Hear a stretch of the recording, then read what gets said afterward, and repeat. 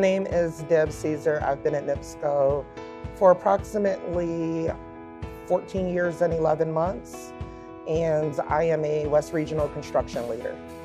I have been in this industry for approximately 15 years total, and what I love most is that it's always evolving and there's different changes throughout the territory that you always see and the customer base. How did I become a construction leader?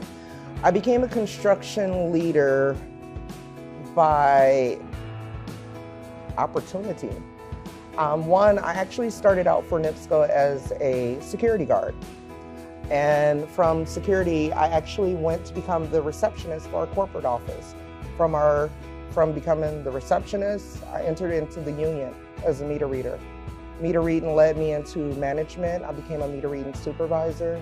And from there, I've always had a fascination with gas. I would always be one that find different gas leaks and things like that and make sure they got resolved. And that led me into the opportunity of going into construction as a leader.